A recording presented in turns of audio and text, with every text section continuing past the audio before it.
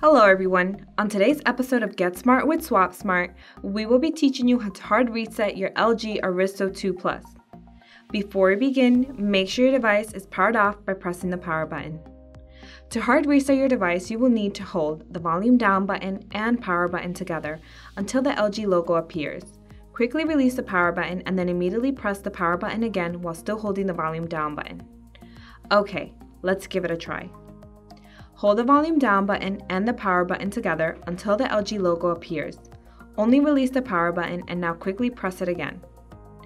You will then release all buttons once the factory reset screen appears. Do you have old devices not being used at home?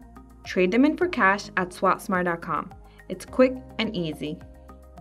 Use the volume down button to select yes and confirm by pressing the power button.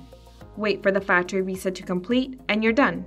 If you found this video helpful, please subscribe to our channel, like the video, or leave a comment. We'd love to hear from you. Thank you for watching. Until next time.